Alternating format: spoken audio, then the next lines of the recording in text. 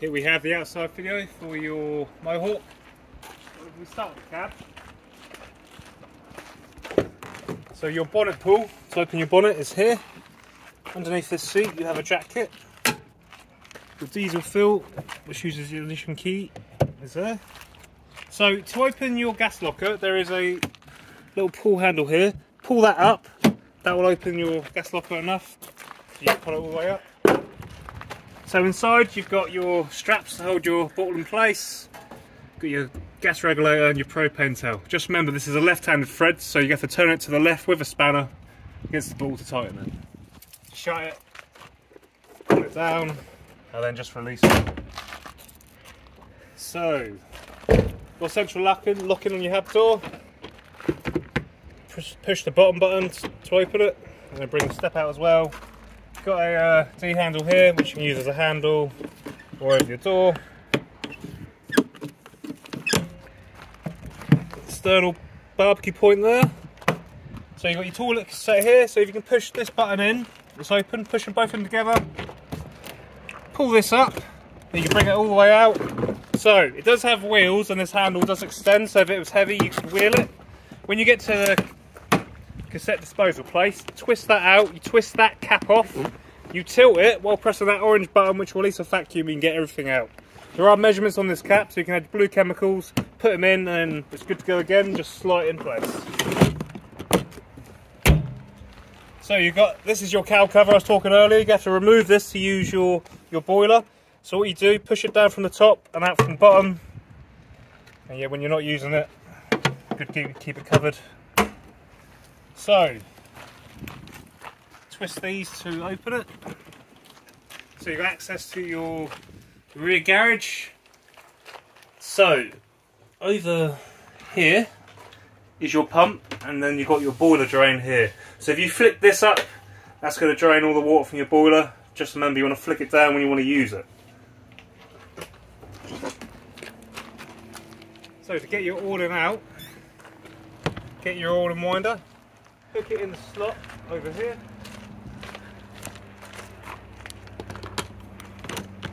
And wind it out.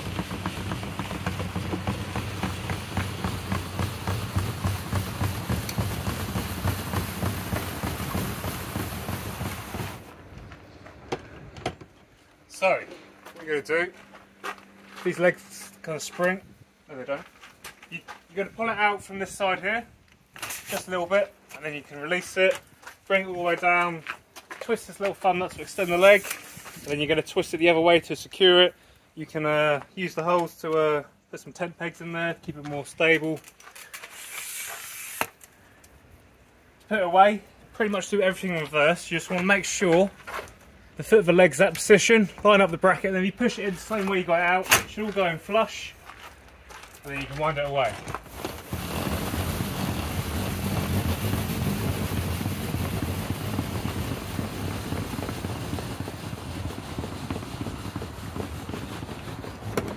To release your stick, you push it up and turn it 90 degrees, it should come out.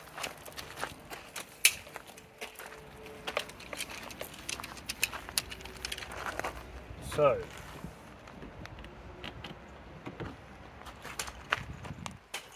to lock these doors, you push them in, turn it,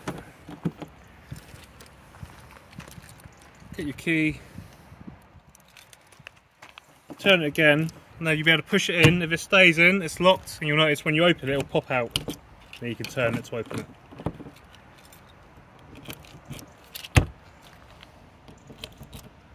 Extra security here.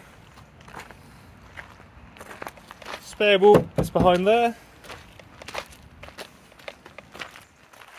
These lockers are the same.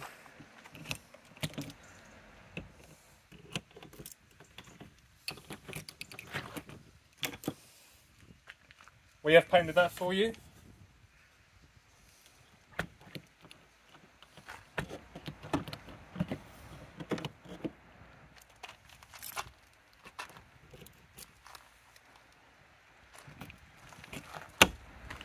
So, this is where you're going to fill it with fresh water. You can spin this around, it's locked. But when you do get your key in there and turn it, Now if you push it in a little bit and turn it, it will pop out. You can put your fresh hose in there and fill it up.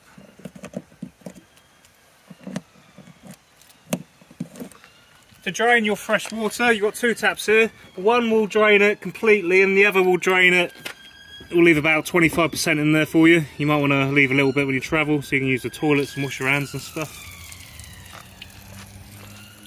External shower point there. You have vents for your fridge here. There are winter covers you can get, so if it goes below 10 degrees you can clip them on and it'll help your fridge run better in cold weather. If it was really hot, say over 30 degrees, you can remove these vents. If you get a little flat screwdriver and poke these up and you wiggle them off, that will give your fridge better circulation at the back and it will run better in the hot weather. So, underneath here, you've got 200 amp leisure batteries. We've got your mains hookup here. So you can plug your mains hookup, you can run the wire down here, and then you can lock it away and still be connected. So it uses that key to lock these. Now you can't bring this up. There is a grey tap down here. This is how you're going to drain your wastewater. There's a little handle. Just pull that in line with the pipe, then it will drain. So that is it for the outside video.